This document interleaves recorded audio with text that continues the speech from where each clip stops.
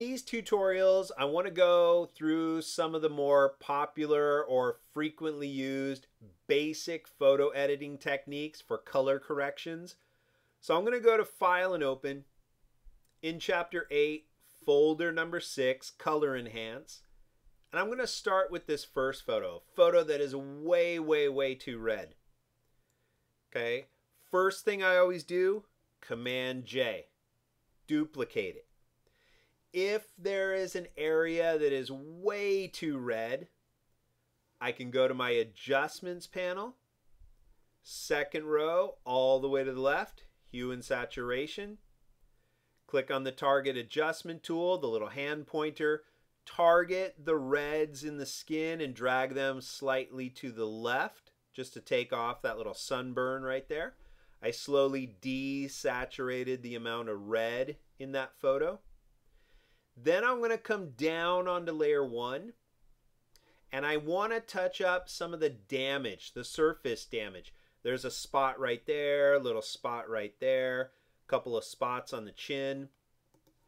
So when you have a portrait like this and there's little spots of damage, you're going to take the fourth tool down on the right, you press and hold, and you have literally a spot healing brush.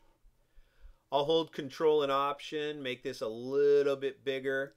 And again, it's like the medicine brush. I just click and drag, and then the damage is gone. Click and drag, damage is gone. Click and drag. Now, the only thing I would warn you about is you don't want to use the spot healing brush right against a physical edge of an object. Because what this is doing is, as you paint these little blobs, it's finding the surrounding color and pulling it back into that blob. Okay, so if I paint right against the chin, it's going to find some of that darkness in the shirt and try to pull it back into the chin. So if I go like this, well, now he's got a lump and he's got some darkness on his chin. It doesn't work well. So I'll go to Edit and Undo. The only photo retouching tool that is used for physical edges is the fifth tool down, your original clone stamp. Okay, so what I'm going to do is just show you up above here first. This is what the clone stamp does. If I hold Control and Option, we'll make it a little bigger. Basically, you are picking up pixels from one area and repainting them in a different area. So if I Option clicked the eyeball, and then I come up here and paint, you can see I've picked up those pixels and painted them somewhere else, which looks really freaky. So I want to undo that. Edit, Undo. Okay, so if I have damage right next to the chin right here, I'm going to go with my clone stamp. We'll make it a lot smaller. Option click the skin above, come down and paint a little bit below like that. And there we go. We got a nice clean touch up on this portrait. The only other thing I would look at is the direction of the sunlight.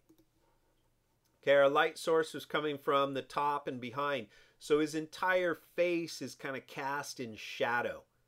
Well, everybody looks at the eyes in a portrait. That's what gazes back at the viewer. So I want to bring his eyes out just a little bit more.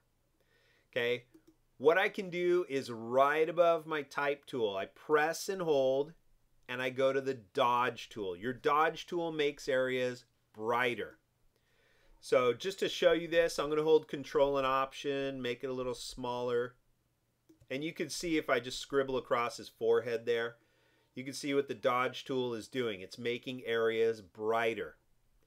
So obviously I'm going to go to Edit and undo that. And I want the whites of his eyes to light up just a little bit. So I'm going to click and drag once in this corner, click and drag once in that corner, click and drag once. You don't want to go over it 3 or 4 times, because then the brights of his eyes, they'll look so bright they'll look fake, like he swallowed a light bulb. His eyes will glow, and that'll just really freak people out. So you just wave it over once. Okay, he's only got 2 teeth in this photo, so I might as well brighten those 2 teeth right there as well.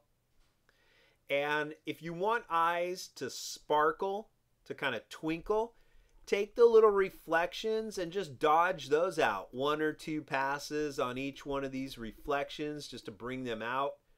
Instead of being so dull and cast in shadow, we can bring those out like that. And there we've got a nice presentable photo.